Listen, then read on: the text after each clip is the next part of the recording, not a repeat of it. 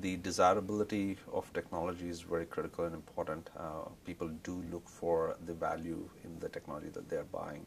And then, as an example, if you just look at the mobile phone, people do feel that it does have an impact on their livelihood and how it impacts their lives. And they're much more amenable to go spend money on the technology. Disposable income is still very small in India, and people want to use their money wisely. On a daily basis, they're worried about the income that they're getting, and they're worried about how they can continue increasing the income that they can get on a daily basis. And they look for various ways to go up that kind of income chain. A lot of times, livelihood really means basic things: is how can they get food at a lesser price, or how can they sell their the agricultural items at the best price they can get in the market.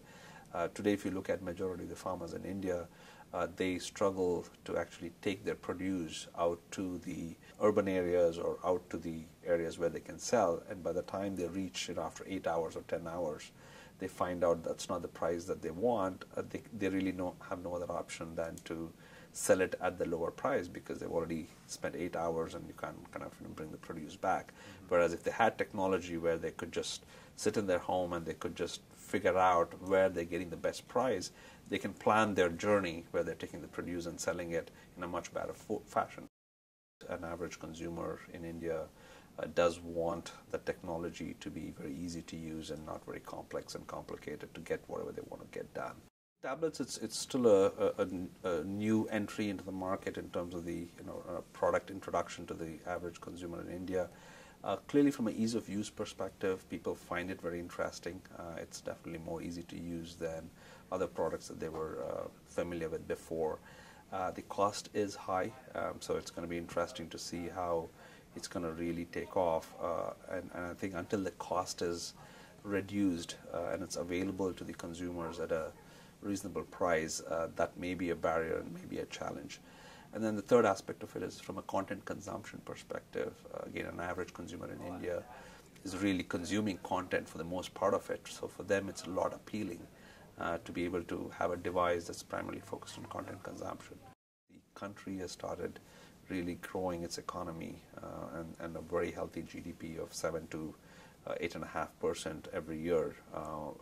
The government wants to make sure that they're using technology as we look forward in the country to help continue and sustain the economy. So there's tremendous number of programs that the government is investing in to be able to drive technology adoption. As an example, the government has a unique ID program, which is to provide a unique identity to every citizen in India.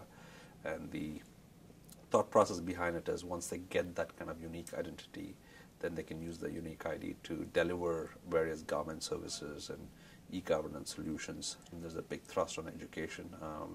People in India do value education significantly, and the government is putting in a lot of effort, both from a policy perspective as well as implementing some of the policy elements of it, so that education can be more digitized, you can have more technology that's helping education reach to every corner in India.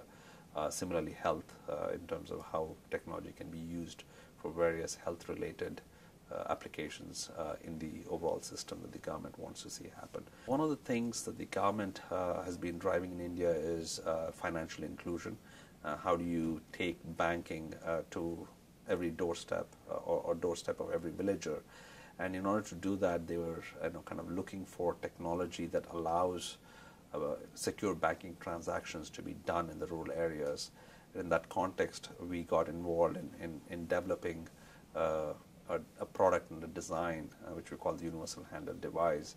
That's an atom-based embedded product that has a printer, a GPRS, a smart card reader, as well as various ways that customers can mix and match those capabilities.